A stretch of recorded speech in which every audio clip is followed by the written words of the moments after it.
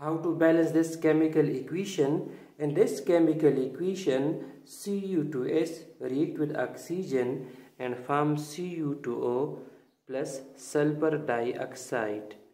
To balance this equation, we write the number of atoms of each element.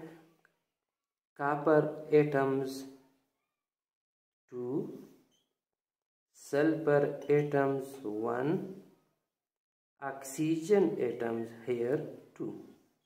On product side, copper atoms 2, sulphur atoms 1, oxygen atoms 1 here and 2 here, total 3 oxygen.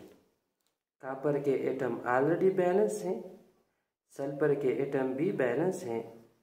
Oxygen hair 3 and hair 2.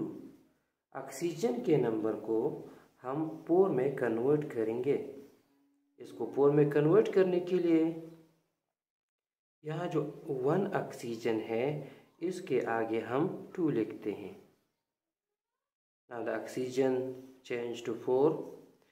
Copper के atoms change to 4. Here 2 copper atom. तो यहाँ हम copper के आगे भी 2 put करते हैं. अब ऑक्सीजन के एटम्स यहाँ मौजूद हैं 4, यहाँ मौजूद है 2. सल्फर के atom also change to 2. Here sulphur 1, तो सल्फर डाइऑक्साइड में सल्फर के आगे हम 2 पुट करते हैं. अब हम ऑक्सीजन दोबारा काउंट करते हैं.